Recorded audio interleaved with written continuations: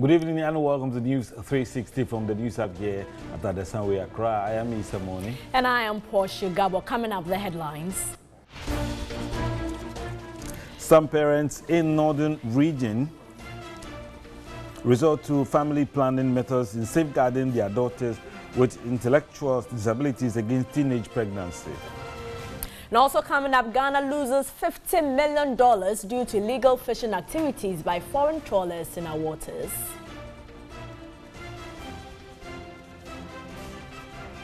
Ghana Health Service to bar health service workers from using mobile phones while on duty.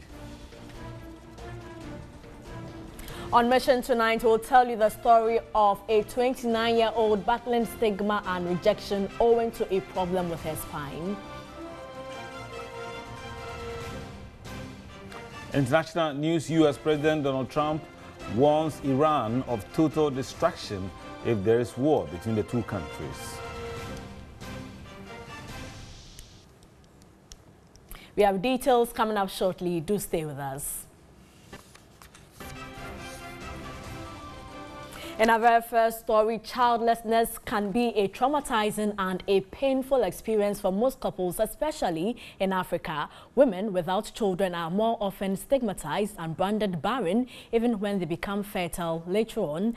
Ajwa Adobiowusu tells the story of a couple's travail to end their childlessness and a 90-year-old childless woman. Childbearing is considered a huge part of a female's life cycle and viewed by many communities in Ghana as a big achievement. Society regards children as the most important assets in every successful marriage, and for this reason, childless couples become an object of ridicule. You don't know love till you're a mother, or what benefits are you to society if you don't have a child? Throughout our lives as women, we have had to face numerous comments from people. We have had to answer questions about our wombs and ovaries. Yet, the contribution by childless women in society cannot be overlooked. That is the story of 90-year-old Janet Duncan. 90-year-old Janet Duncan was married for 15 years without a child of her own. For all those years, she and her husband visited various places for solution, but to no avail. Her husband was her backbone, but it was short-lived when her husband passed on. She nursed pain for a long time.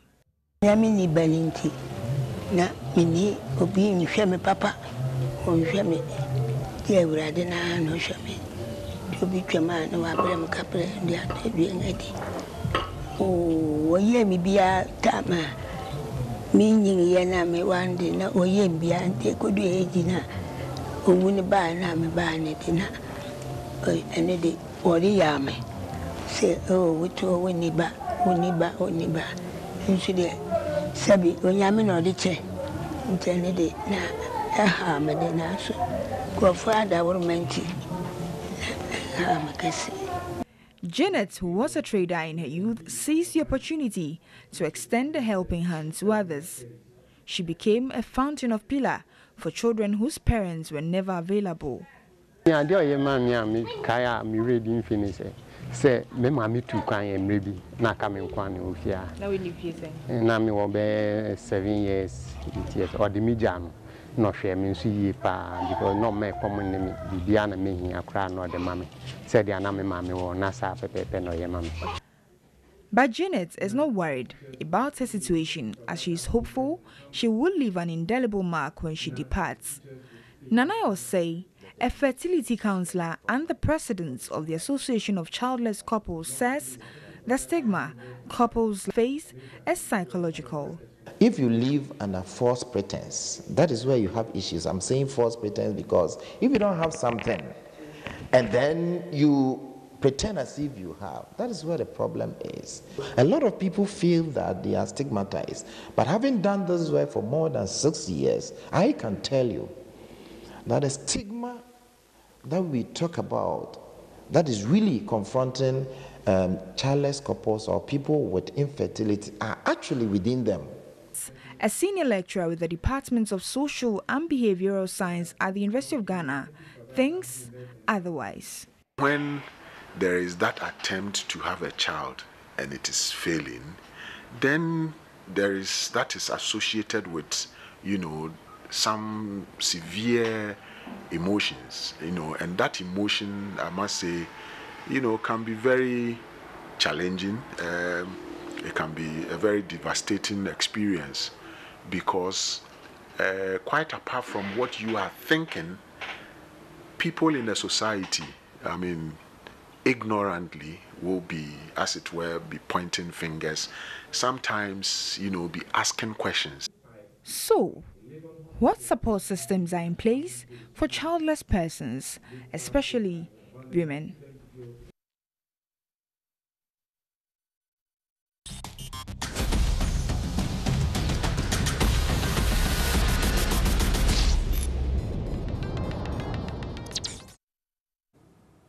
And in this segment tonight, this week was perhaps the most trying in recent times for Ghana-Nigeria relations. In our story of the week today, Kwache Afre Nyama catalogues all the key developments that threaten the long-standing ties between the two countries. Ghana and Nigeria have a long history, a history that goes beyond post-independence era. But all the years of healthy bilateral relationship faced its biggest test this week. In fact, it is fair to say the strength of that relationship is still being tested. It all started with a strongly worded statement by the Nigerian High Commissioner to Ghana. In the two-page statement, he expressed strong reservations about crime reporting by the media.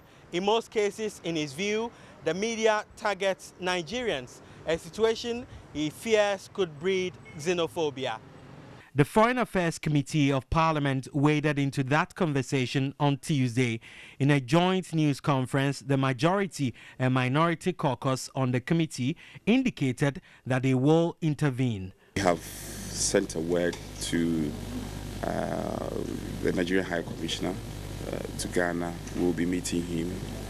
We think that there is no cause of worry. Let him come and appear before the committee as the chairman has indicated, and then we will ask the relevant questions. We'll find out if he indeed altered that statement and all of that. Before that dust could settle, Nigerian professor Augustine Magbara was captured in a video that's now gone viral on social media. He made comments that many have described as inappropriate. We have powerful Nigerian media stations. Let them come. Look at what you have said here today. Let them come here and run documentaries of the experiences of Nigerians and blast it all over the world. Professor Magbara was invited by the police CID on Tuesday and was cautioned on the offense of offensive conduct conducive to the breach of peace. Swiftly, the University of Ghana also issued a statement on the same day condemning his comments. The university clarified that he was no longer a member of their faculty as his last appointment there was in July 2012. There were tougher times ahead for Professor Magbara. The University of Education Winneba in a press statement announced that they had instituted disciplinary action against him. The university dismissed him and described his comment as unsavory and unethical. In an interesting twist, however, the Academic Staff Union of Universities in Nigeria launched a spirited defense of Professor Magbara's conduct. The group described particularly the sanctions by the UEW as unfair. While all this was unfolding, trouble was brewing in the Ashanti region, specifically at the spare parts hub Swami Magazine. Ghanaian traders there accused their Nigerian counterparts of engaging in retail business illegally. They, among other things, locked up their shops. The regional police command later managed to restore calm in the area. In a statement, it said, among other things, that it was collaborating with the military to forestall further chaos. Meanwhile, Guta at Abosokan in Accra declared full support for their counterparts in the Ashanti region. We are in solidarity to our friends in Swami. When you see institutional failure, when certain people who need to react are not doing so, this is the results that you get. International relations expert Dr. Rashid Haruna projects dire consequences of these developments if they are not handled with tact. Whatever happens with Nigerians in Ghana, there's a chance, just like Shagari did, when the aliens compliance order was done, there could be retaliatory effects or actions taken by the Nigerians. The coming days indeed promises to be interesting as the Foreign Affairs Ministry and other state agencies take steps to resolve this impasse. In other news, the Director General of the Ghana Health Service, Dr. Anthony Siasari, has hinted of plans to bar health service workers from using mobile phones while on duty. This is to ensure discipline at the health centers during service delivery, and he made this revelation at the inauguration ceremony of some 3 polyclinics in the Greater Accra region. The 3 polyclinics are each located at Sege in the Adan West District, Community 22 Ashaiman, and Ogbojo, Adentan, all in the Greater Accra region. The facility is among the 5 polyclinics government secured a 13.5 million euros loan to construct. They were built in partnership with the Australian government to pursue the country's goal of achieving the Sustainable Development Goal 3 of universal health coverage for all by 2030. The 30-bed capacity facilities with the same architectural design are to provide OPD services, diagnostics, maternity and pediatric care, and general consultation. The Director General of the Ghana Health Service, Dr. Anthony Siasari, said the practice of health service workers using their phones while attending to patients is becoming a serious issue that must be dealt with. He fears the distraction from the phones contributes to the wrong administration of drugs to patients. The use of mobile phone first doesn't show any respect, especially when you are seeing somebody. The use of mobile phone distracts you. Mobile phones also have some vibrational effects on some of the gadgets. I've sent a message around and I think I'm going to enforce it. The best way outside in other jurisdiction is that you enter a facility that this, the networks don't work. The Minister of Health, Kweku Ajimanmenu, used the occasion to debunk claims that government has abandoned health projects started by the previous administration. The bashing on the Minister for Health for abandoning projects that were started. This is enough evidence. When we came, there was not a single block here. Whatever the previous government did was in the drawing room. But even that, we didn't abandon the project. Neither did we relocate to anywhere.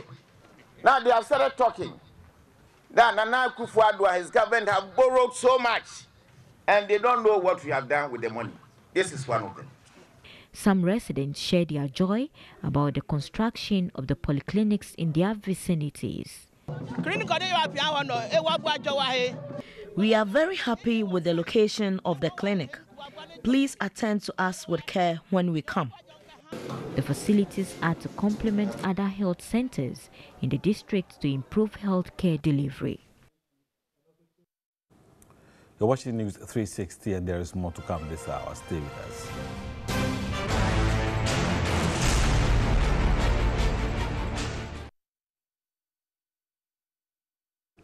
Hello again, it's now time for Mission, and Mission is supported by Star Ghana Foundation with thanks to the NIDA, UK Aid and the EU. She's battled stigma and rejection since childhood due to a problem with her spine. Now 29 years, Dinah Shawn hopes to benefit from the 3% District Assembly Common Fund for Persons with Disability to enable her empower other women with disability.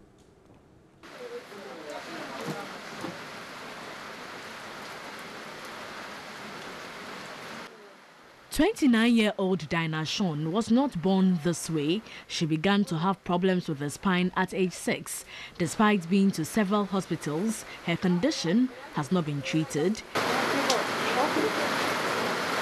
Her parents then took her to churches and prayer centers for a solution, but this too proved futile. Now 29 years, she's learned to accept her fate.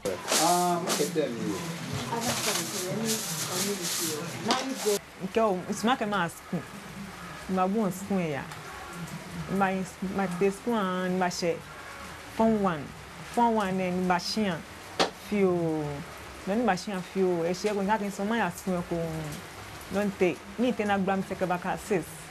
I repeated in school and dropped out several times. After JHS, I worked for someone to teach me how to sew. She's undergoing apprenticeship with a seamstress at Thun in the Thun-Katamanso municipality in the Greater Accra region. It's like my sister. So when I saw her at the town, I asked her the work she would do. And she told me she wants to be a seamstress. And I said, oh, me too, I'm a seamstress. So if she wants to sew, then she should come to my shop. Every Tuesday, I open the shop and I have some people too who work after me. So she should come and join them so that I can help her to do her work. Although she's head of the 3% District Assembly Common Fund for Persons with Disability, she's not yet a beneficiary. She applied in 2018 but has not yet been called.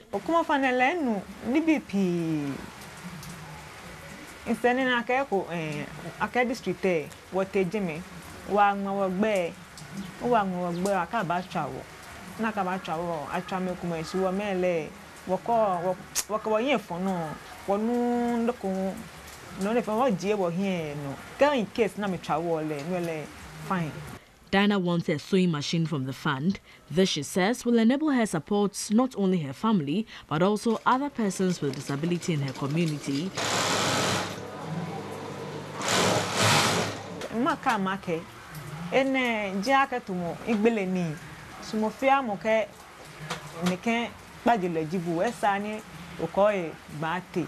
If you're a person living with disability, don't hide. Involve yourself in useful activities in your community. She will use the machine to work very well. The assembly, they should help our sisters who said they work.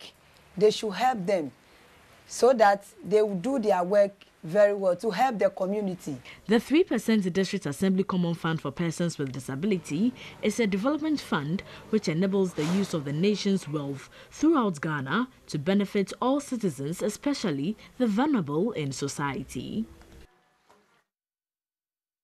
And that's it for Mission. Mission is supported by Star Ghana Foundation with thanks to Danida, UK Aid and the EU. Thanks so much for watching.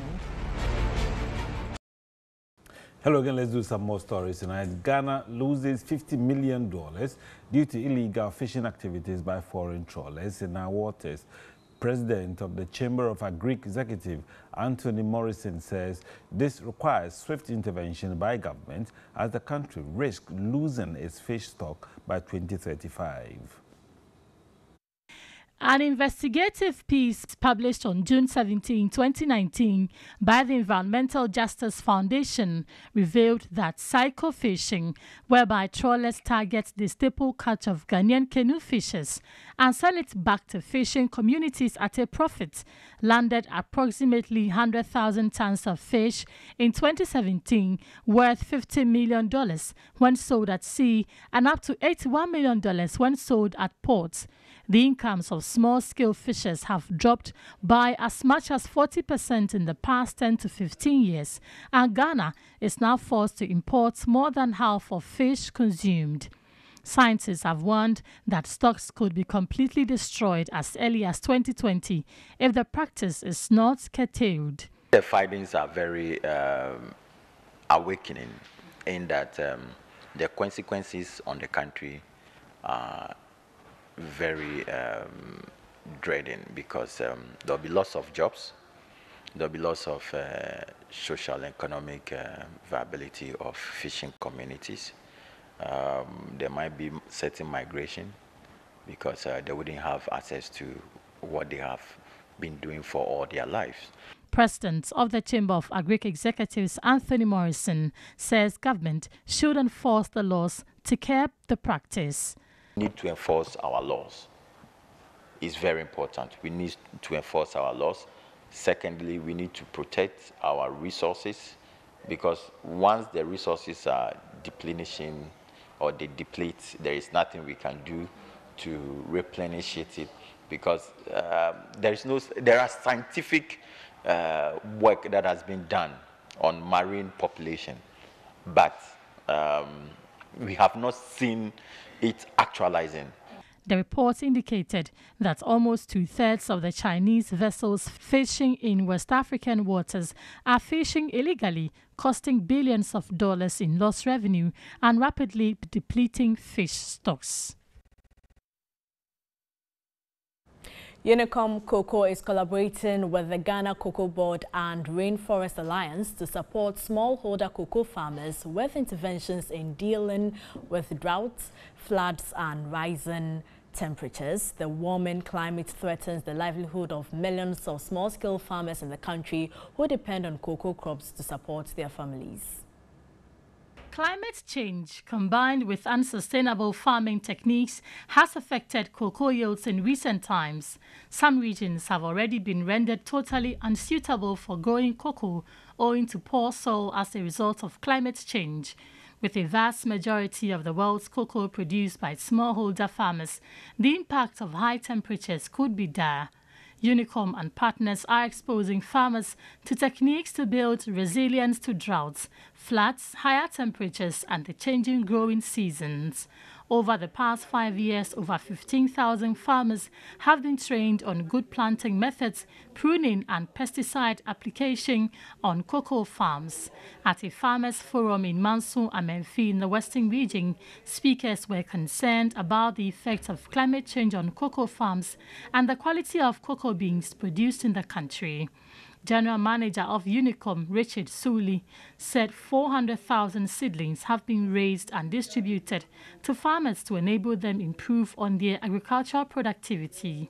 Unicom refocused from just trading in the commodity to providing essential support services to the rural farmer.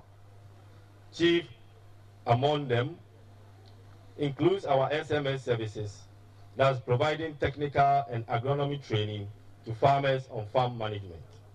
Head of Quality Control Division at Cocoa Board, Nana Kakariado, urged farmers to help maintain the quality of cocoa beans in the country. Divisions that Cocoa Board management has put in place, the hand pollination, the pruning, the cocoa pest disease and control programs, you should take it seriously. And I know that the cocoa production would increase. And that's all for this edition of News 360. And my name is Isa Moni. And I am Portia Gabo.